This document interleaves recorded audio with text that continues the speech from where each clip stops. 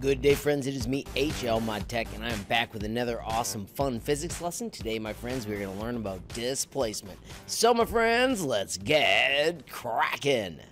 Of course, step one is to double-click on MT Tools and find that blank file.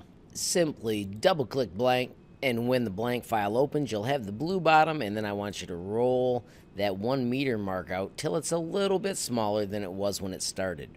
Remember, you can right-click drag to move this up or down, and we're going to start learning about displacement by using a box. I'm going to drop the box over here.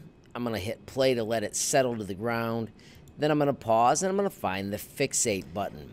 I'm going to zoom in really quickly so this ends up being tiny and nobody notices, but when you click this X, it locks that box in that location permanently.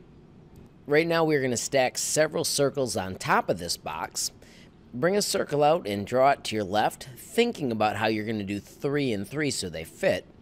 Zoom in on that cool little circle you just made and find the tracer tool. When you put a tracer on, you can click on the tracer and you can pick its color. Notice whichever shape is selected is the one you're messing with. I'm going to take it and make this a bright yellow because I want it to show up.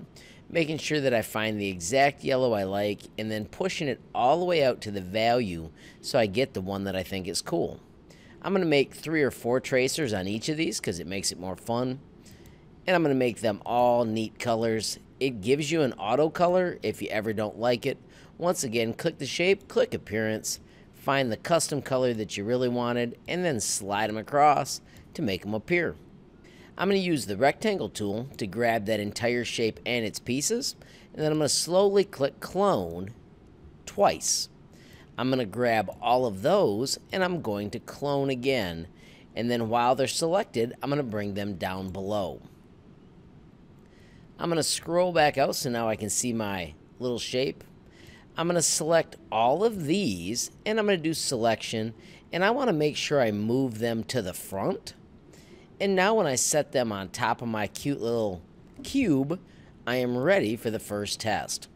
I'm going to set this in the middle so that it looks better. I want you to set yours up like that too, and then I would like you to pause the movie and you press play on yours to see it happen without seeing it move on mine first. Alright, so if you've already watched on yours, now I'm going to show you on mine. This is what displacement is. 2 objects cannot be in the exact same place at the exact same time, so when we hit play, we get an awesome little explosion where those take off and fly in every direction. I am going to use undo to bring them back. Alright, so let's make this just a little bit cooler. I'm grabbing all of these again, and I'm going to raise them up a little so that I'm sure they don't get trapped underneath. I'm going to select that entire box, and then I'm going to clone it again, and again, and again, because more explosions are better than less. I can also take these and give them a little bit of a direction. If I right-click, these now rotate. So I'm going to shoot that one that way. I'm going to shoot this one this way. And now I'm going to hit play and see what my new explosion looks like. See how it's getting more and more awesome. After each attempt, make sure you do undo to bring it back, so that way all of our cool creations build on our original creation.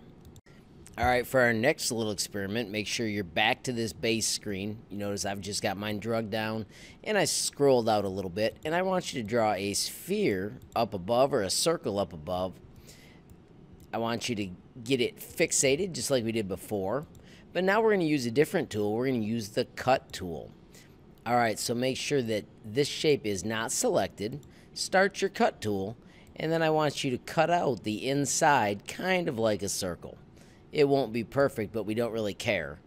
And then click the move tool and delete that inside. So now you've got a shape attached to the sky with a hollow inside. With that shape selected, let's go to material and look at all the awesome things we could pick. We are just going to mess with one characteristic called restitution. I would like you to backspace and make that 2.5.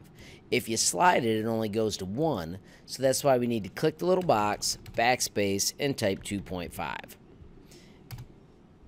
You can try different numbers after that, but once you've got that done, draw a sphere or 2 inside, and if you just hit play, they will fall in and they will bounce a little bit.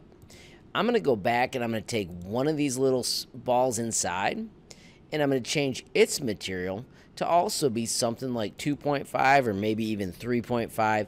You can experiment with what is better. And then because we're doing the fireworks with the tracers, I'm going to add some cool tracers to these as well. And let's see what happens with this little cool experiment. Once again, I'm going to ask you to hit play first and watch it on your own before you watch mine. Alright, I'm going to assume you took the time to do that, and I'm going to press play on my screen and let's see what happens. Notice it's a different kind of firework where they actually gain momentum because of those two balls that collided and made it launch. If I make more than one of these spheres, I'm going to go back to the selection tool. I'm going to give another one some more restitution by clicking Material, Restitution. I'm going to set it to 2.5, and I'm going to try setting the entire thing to 3 as I just explore the different ways I can use restitution, which is how much it bounces, to make it more awesome. So now with the whole outside circle at 3.5, we back up and do another experiment. So now they are fireworks that launch all over the world. And then the neat thing about this is we can grab that entire project and you can clone it as you make an incredibly cool project that teaches you a little bit about displacement and also how the restitution and properties work. It just gets more and more cool the more you play. Alrighty friends, so you can fiddle around with this a bit. Just do remember that you have to have a screenshot. So back out to when you've got it something like this, get your screenshot and turn it into Google Classroom. Friends, if you had fun with this, give it a thumbs up. If you got a question or a suggestion, add it down below. If you haven't subscribed yet, what are you waiting for? Smash that subscribe button, and last but not least, hit the notification bell if you want to be the first to know when there's a brand new video from me, HLModTech. Thanks for watching. Have a great day.